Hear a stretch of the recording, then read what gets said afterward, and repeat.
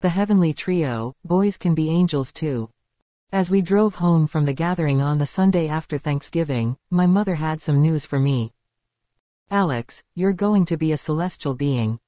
"What do you mean, Mom?" "The church is organizing a Christmas pageant with the usual manger scene, and they need heavenly beings.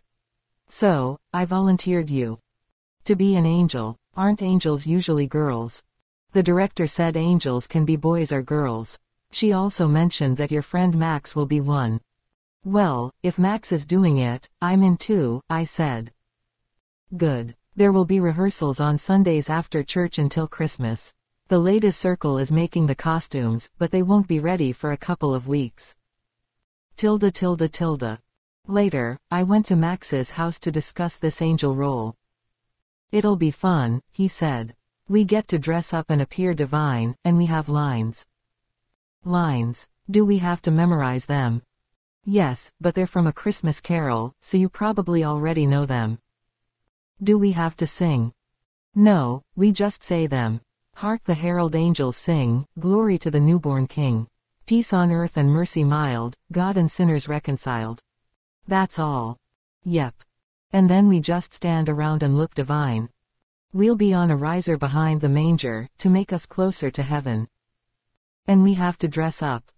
Yeah, I haven't seen the costume yet because they're still making them. I hope they don't make us look silly, I said. Of course, you'll look silly, Max said, because you are silly. You're sillier than me, I said. We playfully wrestled and ended up laughing. At the rehearsal, Miss Smith, the pastor's assistant, introduced us to the rest of the cast and gave us our positions. There were 3 angels, me, Max, and Angie, a girl from school. "Angie, meet Alex and Max, your fellow angels," Miss Smith said. "Hello," Angie said, smiling at us. "Nice to meet you both." "You too," Max and I said. During the rehearsal, Angie explained more about the costumes and our roles as angels. We were excited and looking forward to the pageant. On the day of the pageant, we wore our angel costumes to the church. After the performance, people praised us, and we mingled with the congregation. The adults complimented our beauty and performance. Later, Max and I discussed how we felt about the whole angel experience. "You know, I really enjoyed being an angel," Max said. "It felt different and special." "Yeah, me too," I said. "It was a unique experience, and I'm glad we did it together." Max hesitated for a moment. "You know, Alex, I think I want to keep the costume. Maybe we can wear them again sometime." "That's a unique idea," I said. "I'm open to it. It's fun to be an angel, after all." "I agree," Max said, smiling. "Let's keep them and have some fun being celestial beings whenever we want." From that day on, Max and I occasionally wore our angel costumes and did fun activities together, like having an angel tea party, or pretending to be celestial beings in a playful manner. It became our little secret, and it brought us even closer as friends. As for Angie, we eventually told her about our angel adventures, and she joined in on the fun. Our trio of celestial friends brought more joy and laughter to our lives, making our shared experiences even more magical. As we walked back to rejoin the crowd, Mark and I agreed that we would keep our angel costumes and not return them to Mrs. Head. It felt like a secret adventure, and I found myself looking forward to the idea of being angels again. It was strange, but there was a certain thrill in the taboo nature of it all. As the day went on, Mark and I continued to receive compliments from friends and family about our appearance as angels.